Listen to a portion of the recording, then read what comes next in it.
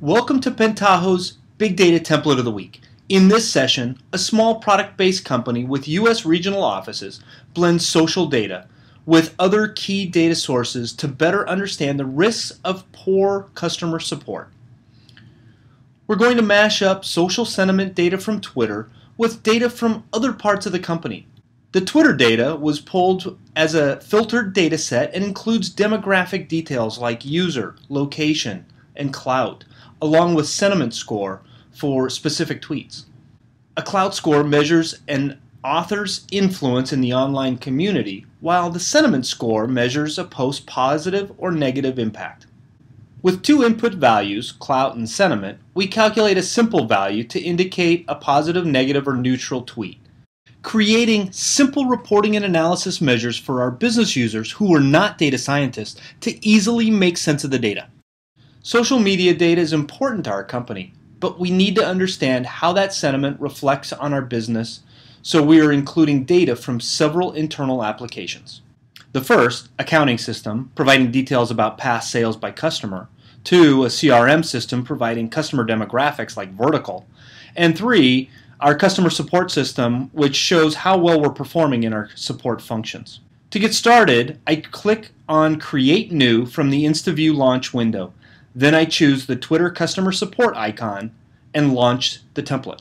Instaview locates the Twitter data stored on HDFS in our Hadoop cluster and simultaneously issues an intelligent query that pulls the corporate data at the same time. Instaview automatically generates a semantic model and places the data into an in-memory cache and launches Pentaho's data discovery and visualization environment. On the left, you'll find measures and attributes that Instaview automatically created.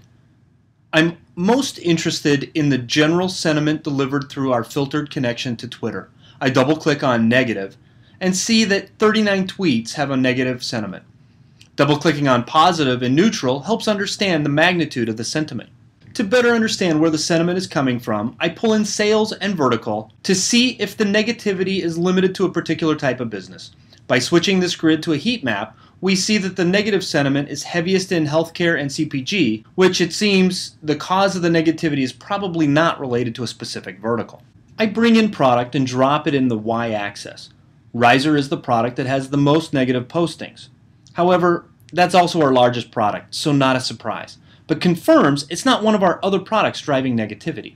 I change the visualization to a chord chart to show linkages between products and verticals based on negative postings. I change back to a grid and remove negative and sales.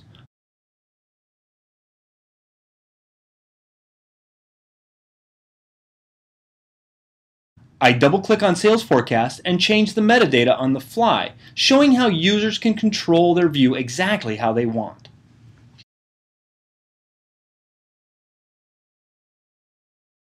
Now I drop territory below vertical, giving an added dimension to the chart. Clearly, Riser in the East is my greatest forecast opportunity. I remove vertical and sales forecast and switch the chart to a column line combo chart. I'll put sales forecast in the measures line area and add support calls. I see calls by territory and product are about equal. Next I add calls in queue. I switch to the grid view and remove sales forecast and move days to close to the left.